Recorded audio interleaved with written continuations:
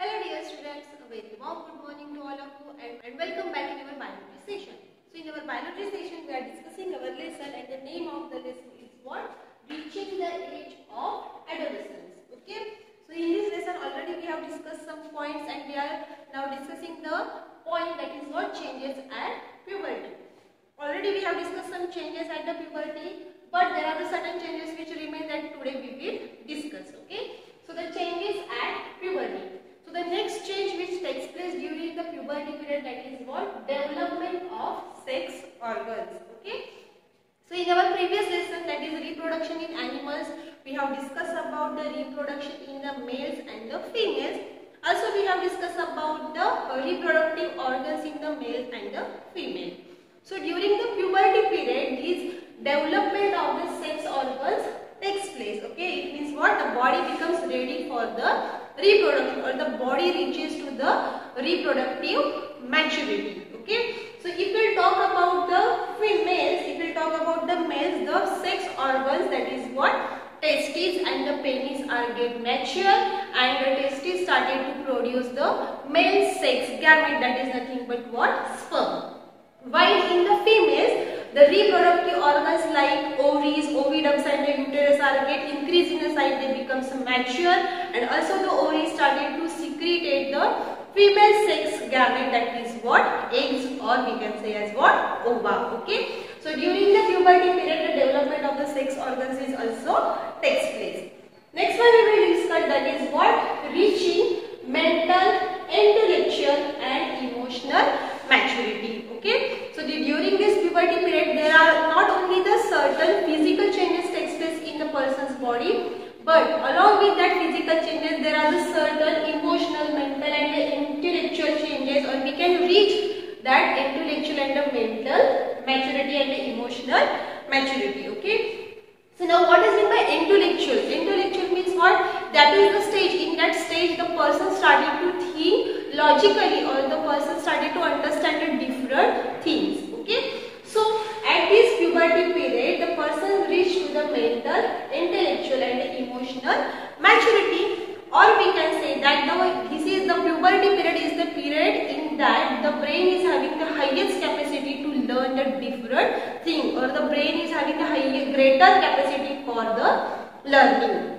In this period or during this intellectual maturity, the people or the adolescents started to think about themselves, they think about their future and they are started to think about their whole life. Okay, so all these changes takes place during the puberty. But let's see exactly which types of the intellectual, mental and the emotional changes takes place during the puberty period.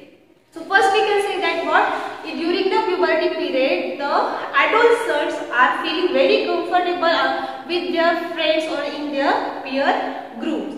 They are having a different mood swings. They become happy, sad, they become angry also sometimes, or sometimes they lose their temper also. Okay. So all these are the different changes. Sometimes they will be confused, sometimes they will be so much excited. So all these different things, all these different changes takes place in their body because of one chemical substance, that is nothing but what? Hormone, that we are going to see in the next session. Okay. During this puberty period, the adolescents started to find, or they started to search the very important, the unique social identity. They become self-conscious and start need for the feeling of acceptances and understanding. And also very important is that sometime because of these different physical changes in the body, the adolescents become so much insecure about their body. Okay. But my dear student, there is no need to become insecure about all these physical changes, because these all are the physical changes are the natural changes which takes place in your body.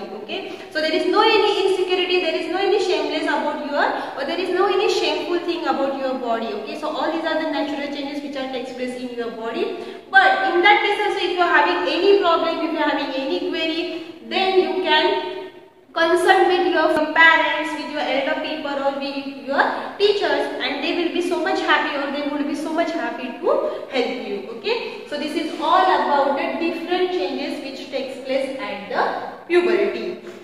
Now we will move for the next point from the same lesson, that is we will discuss about the secondary sexual characters. Okay. So just now we have discussed in this point important is development of the sex organ, that is male and the female reproductive organs are there, and that both the male and the female reproductive organs are having the vital role in the process of the reproduction. So with the help of this sex organ we can distinguish between the male and the female. But along with these sexual organs, there are the certain sexual characters are there which help us to distinguish between the male and the female. Okay. On the basis of the sexual character, there are the two types of the sexual characters. We can say that first one is what? Primary sexual characters, and the second one is secondary sexual character. Okay. So two types of the sexual characters are there. First one is what? Primary sexual character, and the second one is secondary sexual character. So let's see one by one what is meant by the primary sexual character and what is meant by the secondary sexual characters. So the first sexual character we will discuss, that is what? Primary sexual character. Okay, primary sexual characters. So what is the definition for that? The sexual characters which are present since birth are called primary sexual characters. Okay. So the sexual character, for example, we can say all the sex organs are what? Primary sexual characters. Why? Because they are present since we born. Okay, since from the birth they are present in our body, and that is the reason they are called as what? Primary sexual characters.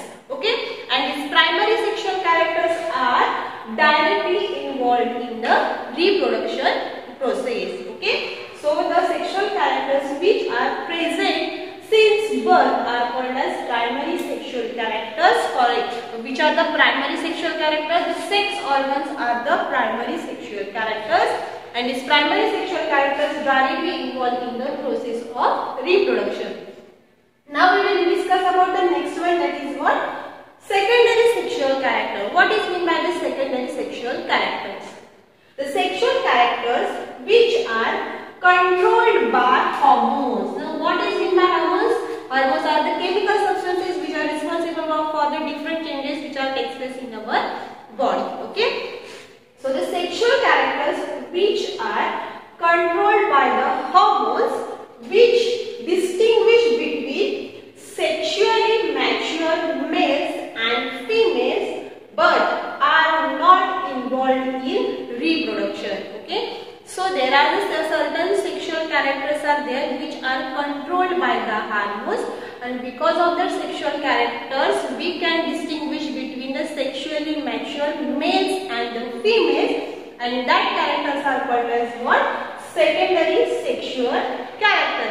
And very important thing is what? This secondary sexual character doesn't involve in the process of reproduction. Okay.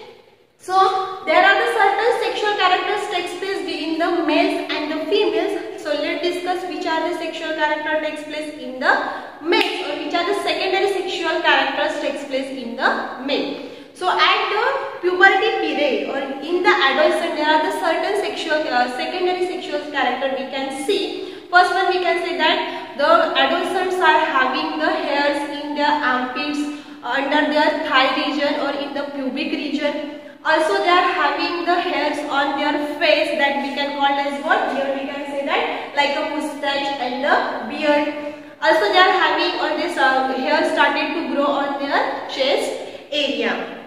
Very important that we have seen in the changes at puberty also. The boys are having very deep voice because of the Adam's apple. Also the testes and the penis become mature and they started to produce the male sex gamete, that is nothing but what? Sperm. Their body become broader, their shoulder becomes broader and the chest becomes wider. Their skull is heavier. Also we can say the body becomes so much muscular because of the growth of the different muscles. So these are the certain changes which takes place in the adolescent's male during the puberty period, and all these are the changes, and all these changes are called as what? Secondary sexual characters. Okay, so all these secondary sexual characters takes place in the male's body because of the one hormone, and the name of that hormone is nothing but what? Testosterone. Okay, and the name of that hormone is nothing but what? Testosterone. So all the secondary sexual character takes place in the boys because of the male sex hormones which is secreted by the testes, and the name of that hormone is nothing nothing but what?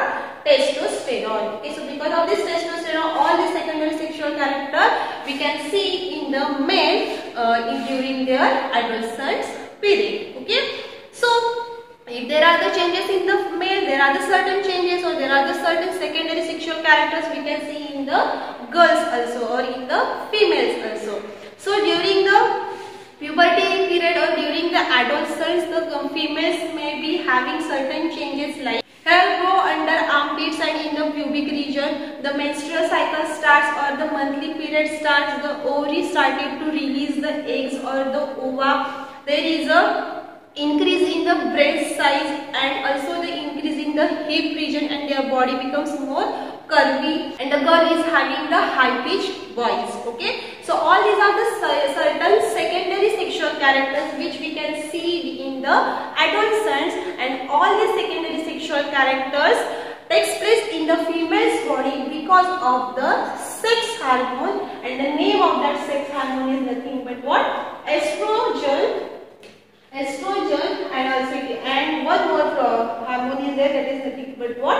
Progesterone. Okay, so because of the estrogen and because of the progesterone hormone, the different secondary sexual characters we can see in the female's body, and this hormone is secreted by the sex organ, that is what? Ovaries. Okay, and because of these hormones we can see the secondary sexual characters in the females. Okay, so this is all about today. Today we have discussed the changes and puberty, that we have discussed about the development of the sex organ. Also we have discussed about the reaching mental, intellectual and emotional maturity, and very important today we have discussed about the secondary sexual characters. Also we have discussed which are the secondary sexual characters happens in the both female, and which are the secondary sexual characters takes place in the male. Okay, so this is all about today. Today we will stop here. We will meet in the next video with the next point, and for today, thank you.